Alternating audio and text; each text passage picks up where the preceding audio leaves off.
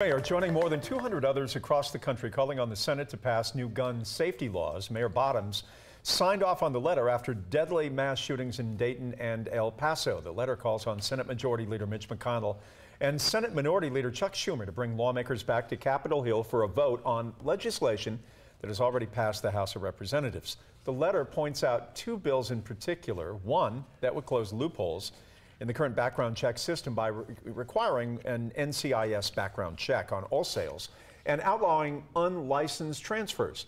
The other would change the background check review period. That would go from 3 days to 10 days.